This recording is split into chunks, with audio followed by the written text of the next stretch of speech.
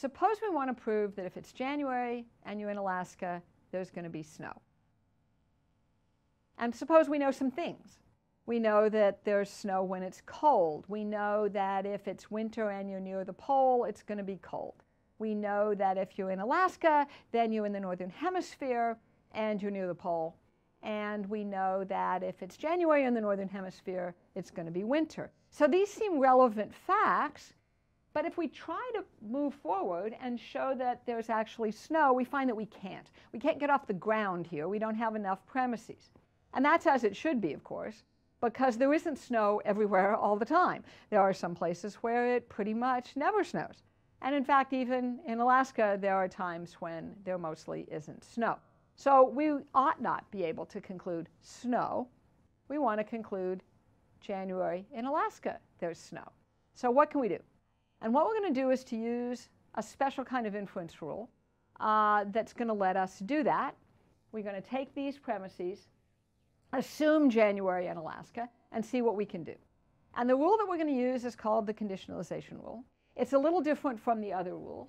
It says that if we start with a set of premises, call it A, and we add something else, some additional assumption, call it P, and those two together entail some conclusion Q, then what we're allowed to conclude is not Q all by itself, but that P implies Q. Now obviously it's really P and A imply Q, but remember that we never assert explicitly our premises. That's taken in the background.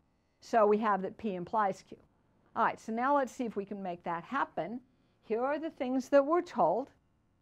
Let's add that it's January and Alaska. And what's our justification for that? We're going to treat it like a premise, but it isn't a normal premise because we haven't been told it. It's what we're going to call a conditional premise. Think of it as, assume that it were true that it's January and Alaska, and let's see where that gets us.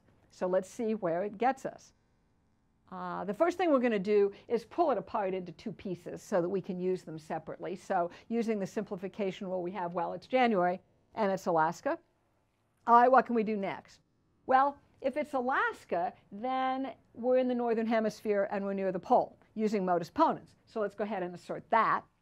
And then we can pull those two apart, again using simplification. We know that you're in the northern hemisphere. We know that you're near the pole.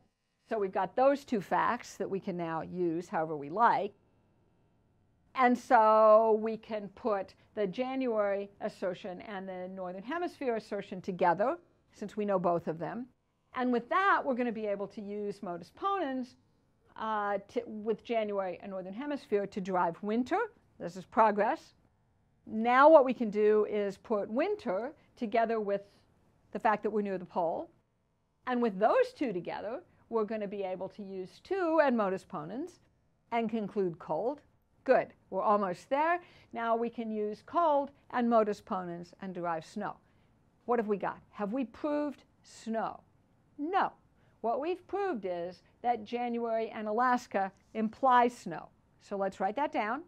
And the justification for that is that we used the discharge part of the conditionalization rule. We combined the conclusion snow with the assumption that we made all the way back up there to say that if it's January and Alaska, then snow. And we use this line here just to make it clear that none of these conclusions are justified without the guard that it's January and Alaska.